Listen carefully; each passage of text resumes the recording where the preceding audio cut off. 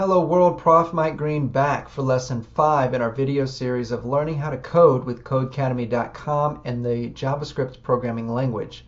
Lesson 5 is called Error Does Not Compute. We start learning about how both the Codecademy website and JavaScript handle errors. This lesson, they want us to type in eggplant. Why eggplant?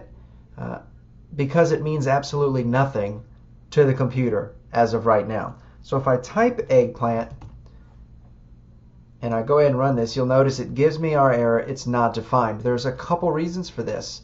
One, we're going to do a video on variables. We can actually tell the computer, well, eggplant means something. At this point, we haven't done that, so it says it's not defined. I don't know what this means. The other reason, you might have seen the video where we talked about the dot length property, or we talked about some of the functions that JavaScript has. There's all kinds of words that do mean something to the computer. Eggplant just isn't one of them. Those words are called reserved words. The programming language says, hey, these mean something to me. Eggplant just isn't on that list. So at this point, not defined, it gives us the error, and we're done with the lesson. Thanks for watching.